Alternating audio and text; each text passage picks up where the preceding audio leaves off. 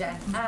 On the violent crime spike that we've been seeing, there have been smash and grab robberies. There was the pretty alarming murder in the wealthy Hollywood neighborhood last week, and then an attack, a violent robbery in Pacific Palisades on Friday.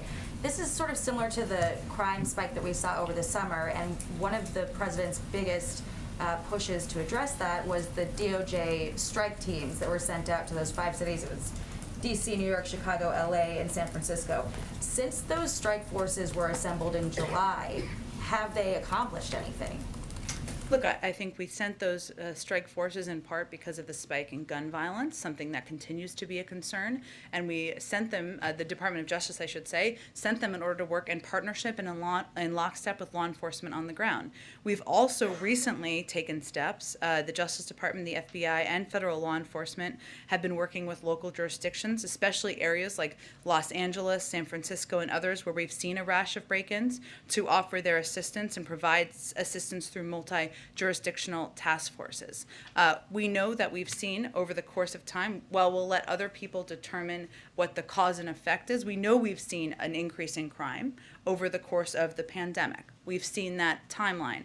What the president's been focused on doing is working to ensure there's funding to support local cops, to support local jurisdictions, to ensure that a law enforcement at a federal level is a partner, both in the short and long term, to address either these spikes in crimes or gun violence, which is an ongoing concern, and to ensure there's adequate funding in the budget. So that's what we are working to do. The Department of Justice, I'm sure, can provide you an update on the strike forces. Are you talking about the funding in the Build Back Better plan then? The funding in the president's proposed budget, which is an increase significantly over what former President Trump proposed.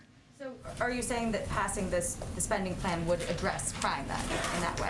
Well, I'm saying that passing the president's budget, which is something obviously we want to get to next year, since we could only get to a short-term CR, has significant increase in funding to support police departments, support the fighting of crime, and a significant increase from former President Trump, and something President supports. And then is there any concern that not having an ATF nominee while all this is going on is somehow leaving vulnerability or a gap in leadership?